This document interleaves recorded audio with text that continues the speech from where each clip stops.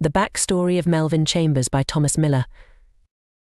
In the shadowy depths of a small, forgotten town, where the whispers of the wind carried tales of despair and the flickering streetlights illuminated the ghosts of the past, lived a man named Melvin Chambers. From a young age, Melvin's life was marked by unspeakable torment. His parents, devoid of love or mercy, inflicted pain upon him in ways that would make even the hardest hearts shudder. Cigarettes were extinguished on his tender skin, leaving scars both visible and hidden.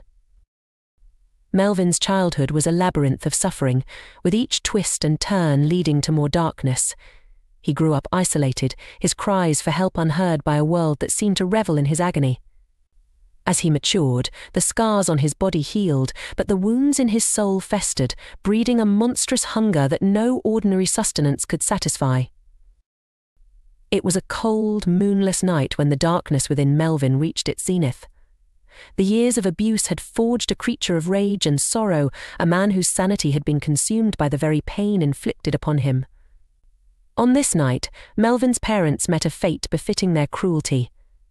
In a moment of grim retribution, he ended their lives, his hands steady and his heart as cold as the night air. As he stood over the lifeless bodies of those who had tormented him, a new primal urge took hold. He reached down, severing a piece of his mother's arm.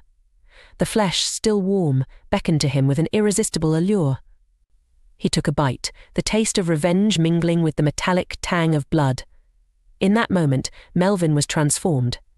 The act of consuming his abusers awakened a voracious appetite, a hunger for human flesh that eclipsed all else.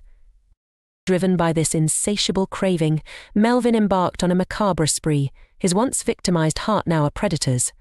The townspeople became his prey, their lives ending in brutal, horrifying ways.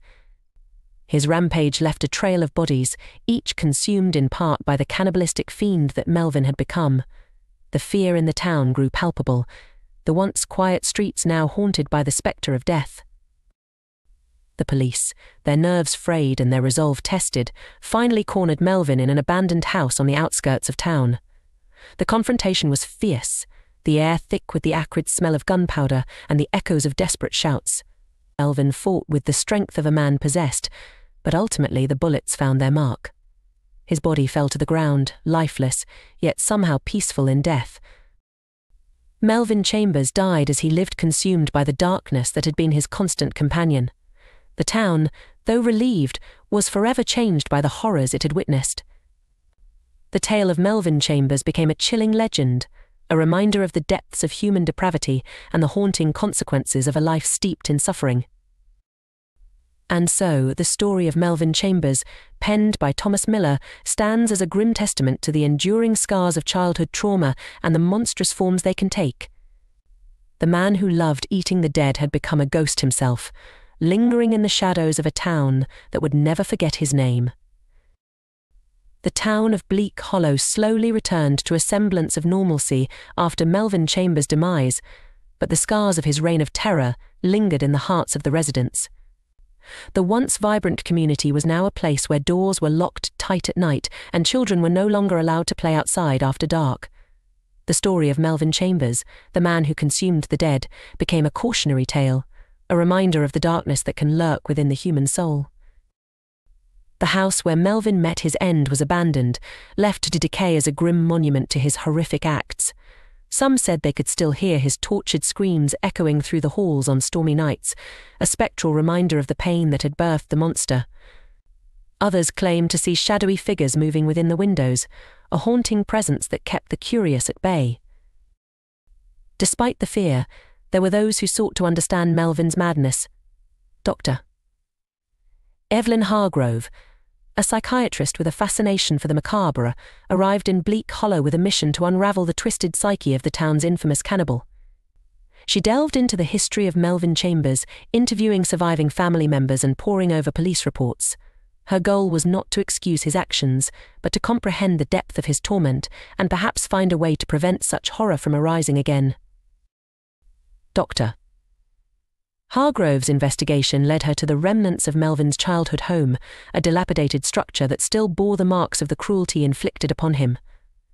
As she wandered through the ruins, she found hidden journals and drawings that provided a window into Melvin's tortured mind. The pages were filled with depictions of his pain, the twisted fantasies that had consumed him, and the monstrous hunger that had ultimately defined his existence. One journal entry stood out among the rest. In it, Melvin had scrawled a desperate plea for help, a cry for salvation that had gone unheard. Dr. Hargrove was struck by the tragic irony. The man who had become a monster had once been a boy seeking solace, a victim lost in the darkness. She realized that the story of Melvin Chambers was not just one of horror, but also of profound neglect and the consequences of unheeded cries for help. Determined to honor the memory of the boy who had been failed by the world, Dr. Hargrove set up a foundation in Bleak Hollow dedicated to mental health awareness and support.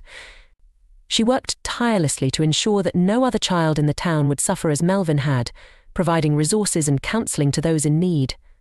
The foundation became a beacon of hope in a place once overshadowed by fear, a testament to the resilience of the human spirit. Years passed, and Bleak Hollow slowly began to heal. The story of Melvin Chambers, though still whispered in hushed tones, was now accompanied by tales of recovery and redemption. The town learned to embrace its past, acknowledging the horrors while striving to build a brighter future. Dr. Hargrove continued her work, her name becoming synonymous with compassion and understanding. She wrote a book about her experiences, The Haunting of Bleak Hollow, The Tragedy of Melvin Chambers, which became a bestseller. In it, she detailed not only the gruesome acts of Melvin Chambers, but also the journey to uncover the root of his madness and the steps taken to prevent such a tragedy from ever occurring again. The legacy of Melvin Chambers, once defined by blood and fear, was transformed into a powerful story of redemption and hope. His life, though marred by unspeakable acts, served as a catalyst for change, a reminder of the importance of empathy and the need to listen to those who suffer in silence. And so, the tale of Melvin Chambers from the pen of Thomas Miller evolved into a narrative of healing, a story that reached beyond the grave to touch the lives of those who remained. It was a testament to the belief that even in the darkest of times, there is always a glimmer of light, a chance for redemption, and the possibility of a better tomorrow.